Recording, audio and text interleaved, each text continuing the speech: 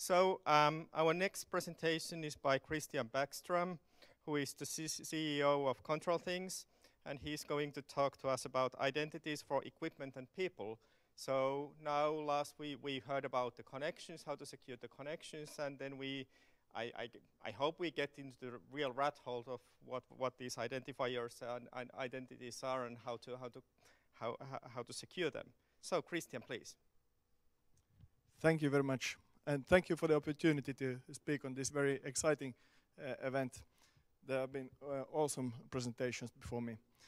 So, yes, I'm Kristian from ControlThings, and you saw the title, but I'm going to talk about two different software technologies that we have developed, and they do fit on embedded devices. Even though, as a disclaimer, I can mention that we haven't yet been using RIOT. We could do it, and these are portable for RIOT as well. We have more experiences from FreeRTOS until up to today. So first of all, who we are. We are a small Finnish company with a professor founding together with Jan Nyman, who is here, my colleague.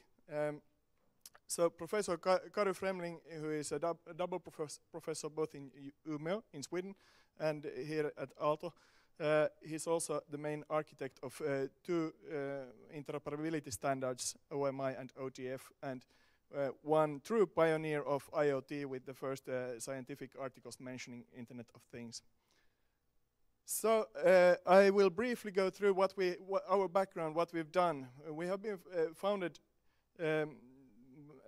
years ago and worked as a consultancy company in the beginning together with an air handling unit manufacturer, Enavent, in Porvoo. And we are still cooperating with them. So they have several product lines with different air handling unit automation solutions and control panels and remote management interfaces, and here are three of them. The last one here has been extended now with an app and Wi-Fi module solution, and our software has been quite everywhere in their solutions.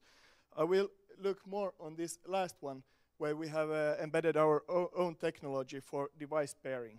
This is one of the two technologies that I will talk about.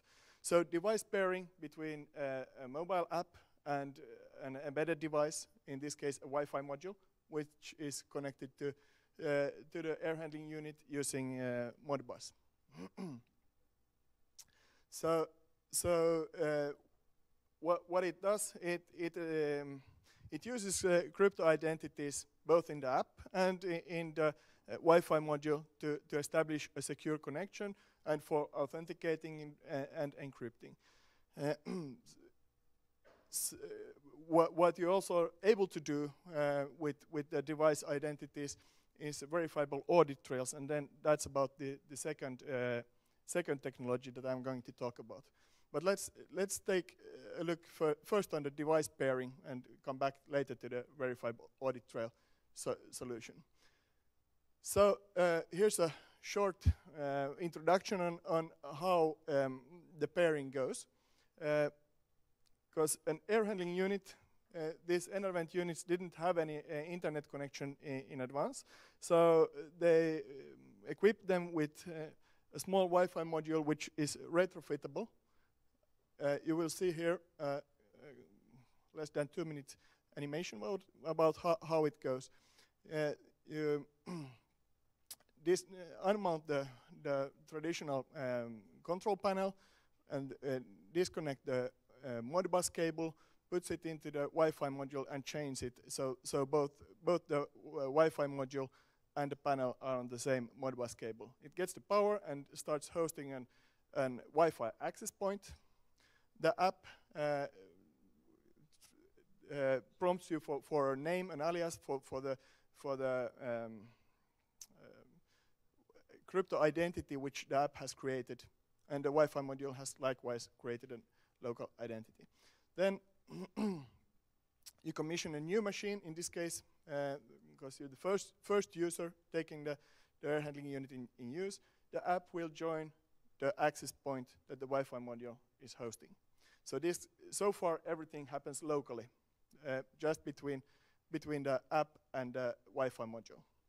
Then it pairs. The first app becomes the admin of the Wi-Fi module, and then you can provision it with wireless LAN access to the local building network. And from there it can go out to internet and even connect to a relay server so that it's remotely accessible for other users or for this user later.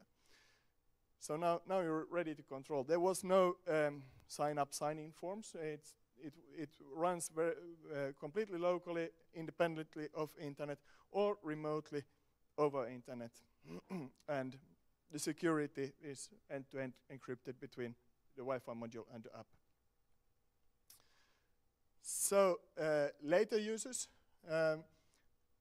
can request access of if they discover this air handling unit at the same subnet, for instance, then they can send an access request.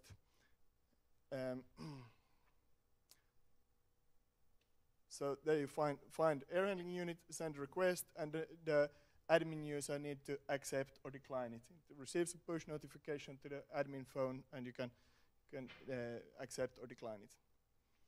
So as you see, this solution has now been branded. It's a white label technology, a software technology, so it's branded for the customer. But this is something that we can very easily duplicate for other companies as well. So then, yeah, and to mention also, there is cloud connectivity also for push notifications mainly. That's very optional in this case, but it's used for push notifications and could be used also for time series logging or remote management via cloud. But that's not necessary. Then to the other software technology, that's an innovation of ours.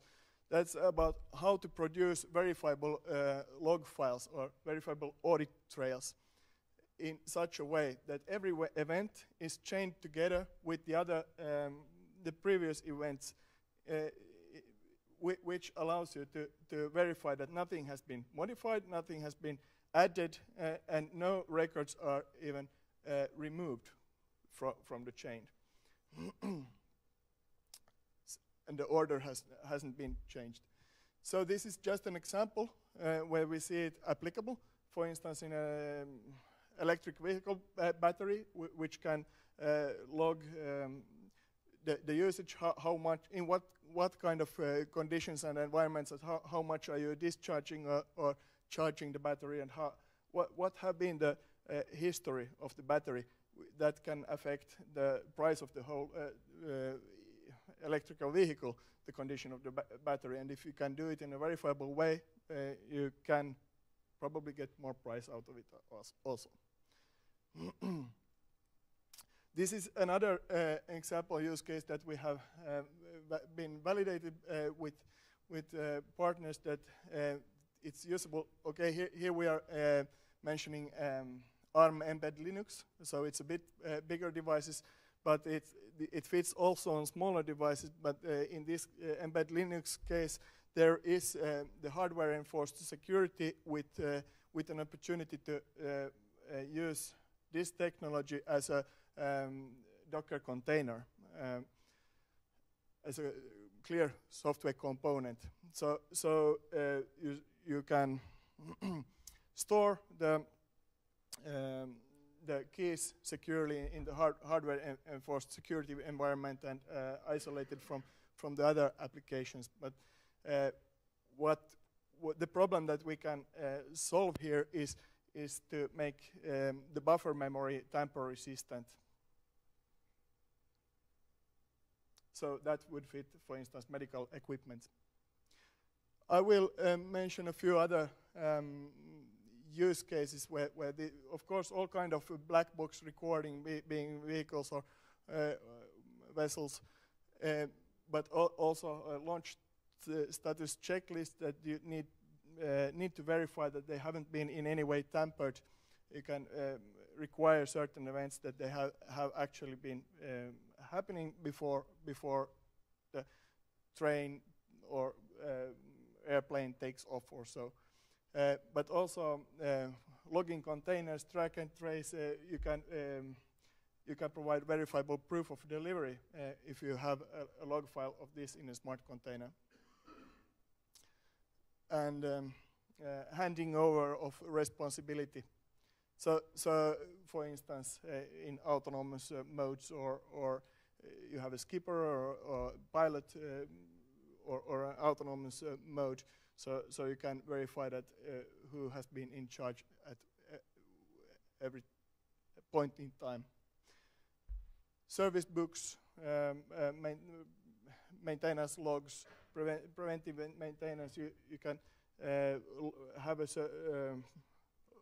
logbook of your service that is tamper resistant in this way. That was all from my presentation. Any questions?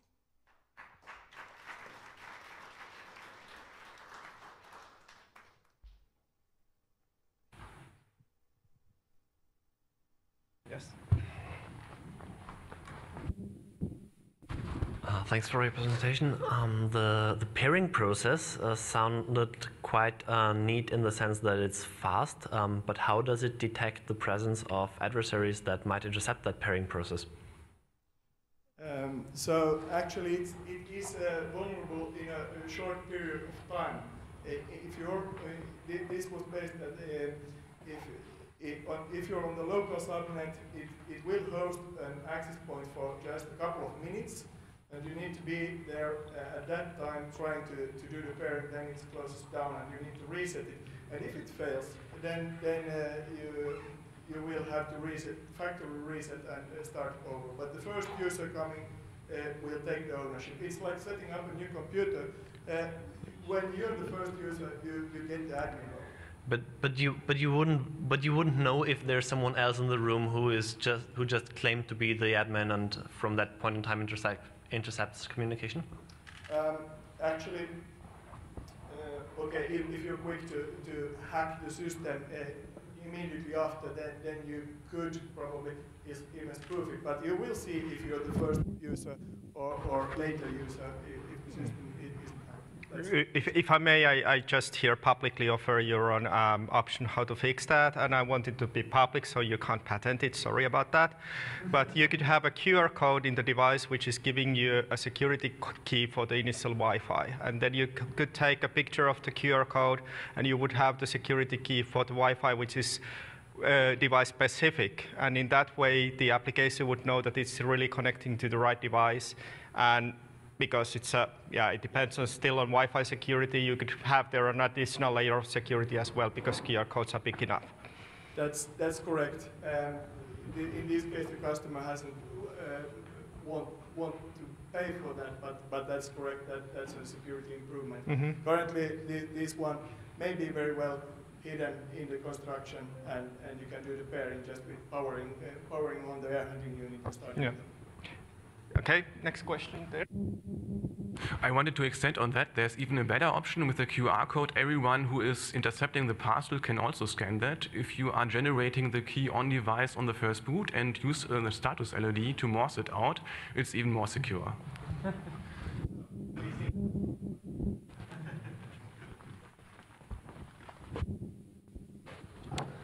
Thank you for the presentation, Mr. Kristian. So when talking about the verifiable log trail, right, I have two parts of the question. So the first part is, are you following a blockchain-based model? So is it is some form of decentralization involved? So in order to verify, so are you following a proof of work consensus mechanism or any other consensus mechanism? Because since you mentioned it's patent pending, I'm a little curious. Thank you. Yes, I'm happy to answer that. This is based on two or more devices working together, a logging device and a triggering device. And they are packing the log events together in such a way that they are changing. If you get access to the log file, then you can verify the coherence. But no, it's not distributed as a blockchain across the planet, and this makes it much more lightweight. It makes it fit on these small embedded devices as well. It's very, very lightweight. It's using digital signatures, and it's expecting you to be able to resolve the trust to designing identities using, for instance, PKI. So who has signed what? That's not. You can just see that you have signatures from certain public keys, but then to verify who's the public key is, then you may use PKI. Hi, Mohit. So this is not really a question to you, but maybe more an observation to what Pekka said. So yes, it provides better security, but there is definitely an additional cost. If I have to put a different key pair on every device in the factory, not all companies can do that and are willing to do that, so there's the cost. Then as the gentleman after you said that anyone who has access to the QR code might have done it before you, so I agree with him that generating a key pair at the boot time would probably make more sense, and at least in the video I saw the device has some kind of a 7-segment display that could be used for something more dynamic. So cost is definitely a factor that comes into when putting keys in the factory. I like to add on that the 7-segment display, that's a separate component that this Wi-Fi module can run independently of the control panel, but it's typical that it's just chained behind it. In general, this is a very hugely interesting problem, how to do the initial pairing, as many of you know. So you can use voice, you can use the LED there on the device for communicating key and so on. So there are a lot of choices. And I think there may be something for you even to find that you could patent, but I think most of the good solutions have probably already published somewhere, like the QR codes, that is well-known technology. Any other questions? If not, then I think we want to move forward. So Michael, you're next. Yeah. So.